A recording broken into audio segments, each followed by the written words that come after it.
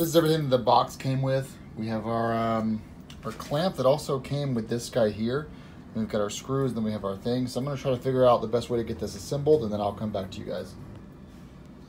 Alright, so here's the first thing we do is after we're taking this apart here, I notice that these grooves on the clamps actually slide nicely into this low profile bit here, right in that groove.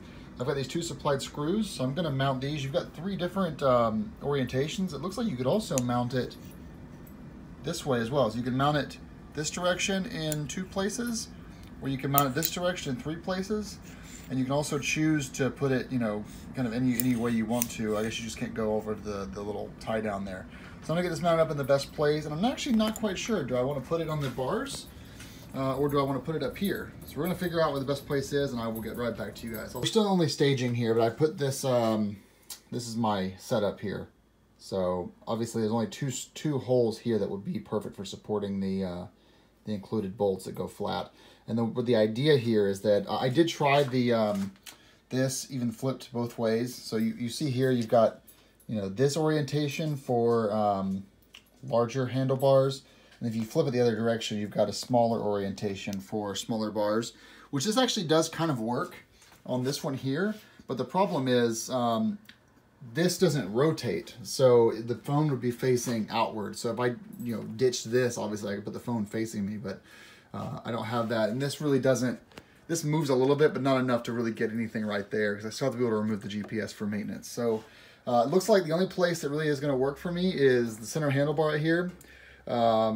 So the idea is that I put it like this, hopefully. And that way I can still access the squeeze. So we'll see how that works. And then my USB charger's over here. So I would have the phone sideways, maybe. No, I want to do it upright. Let's see if we make this work. I want to actually have the phone upright, because sideways the iPhone doesn't. I keep my orientation locked. So we'll try to get this working with the phone upright without getting in the way of the keyless as well. So maybe it moves over here. Still work in progress. I'm just trying to get it all staged, then I can figure out the orientations. Well, I don't know if this is going to work. So this is kind of my seating position here. And this is great. This is rock solid. It's not going anywhere. It is a very hardcore mount. But I can't see my speedometer or anything. I see the GPS, but yeah, this is definitely, this is great.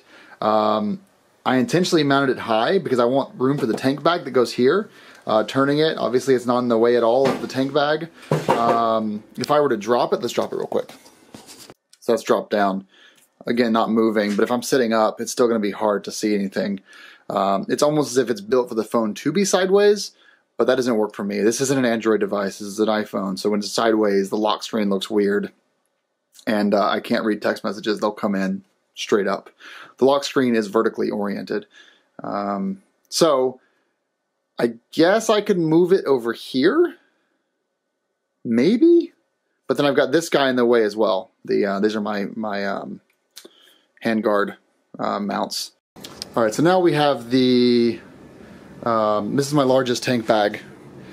So the phone's on now, eye level. We can still see things. Speedo is obstructed though in this view. I've got the phone at the highest setting as well. But when I turn, it doesn't hit the tank bag, or it does, but not until, you know, my controls are obviously hitting first, so that's fine. But I really can't put it any lower than that. That's as low as it can go. And then if I'm sitting on the bike, this is my eye level. I really can't see the speedometer. So perhaps I move it over here. So we've moved the mount here. So it's still moving, I'm not tightened down yet.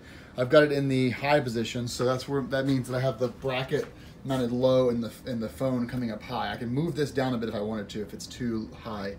Looks like a better compromise though, if you look at it straight on from eye level. Let's put the phone in and check it out. Well, this is my final attempt, I guess. So this is the right side. Now I can't see the trip computer. I mean, the whole setup was $109. So it's just not gonna work for me. $100 for this. It's really well built. It's just not gonna work on a GS. So I'm gonna talk to the manufacturer and see what we can figure out in the meantime. So here is the phone sideways. Obviously this is what it was designed for, it's going sideways. If I'm sitting up, I can see everything now. If I go to unlock it, I can get down here and do the volume if I need to, but I can't read messages. I mean, this is definitely designed for Android phones. I can't read messages, and I turned off rotation lock, but you'll notice that when you unlock it, it defaults to being portrait. So it takes time for it to figure out that you're in landscape mode. If I open music, it's also now straight up and down. I can't go sideways in music. So the other applications work just fine in sideways mode. Well, like mail, for example, and calendar. But you know, if I can't use music up and down, this is a pretty pointless thing. Let's go ahead and grab the tank bag. I really don't want to see how it looks with the tank bag. So let's say I do decide to keep this. Again, this is my viewing angle of the bike. Tank bag is there. I can't even see the phone. If someone's calling, I want to see who it is before I pick up. I can't even see who it is. So the sideways position is not going to work for me for this at all. I have to go vertical, and if I go vertical, it's in the way of my Speedo. So I think this mount was made for real dual sports and enduro bikes, and also made for Android phones that are sideways. I don't think it was iPhone centric and GS friendly. So for now, I'm giving this a thumbs down, and I'm gonna see if I can return it. So I followed Hondo Garage's advice, and I fixed a RAM mount. So they offered to let me return the low profile clamp, which is a $40 add-on. Instead, I spent $6 on this RAM mount bulb. So I'm going to remove the X grip. Oh, I need vice grips. This is hard. For the bike, and then we'll install this, and this will be the perfect solution, I think, for mounting the phone on the bike. And there it is. So we've got our thing here. The bike will actually go this way into there and slide in like that. But I think we can call this case closed. I will do a follow-up video that simply reviews the Hondo Garage Perfect Squeeze anti-vibration mount, which will affix to the back of this. So I did not use Loctite on the RAM ball there because I didn't want to make it permanent. But yeah, this is great. Nice cockpit here. This thing, I don't need to review the stability of this thing. When the phone has been cranked down this way with this button here, once you turn this 5 or 6 clicks, it's not moving anywhere. It's really, really stable.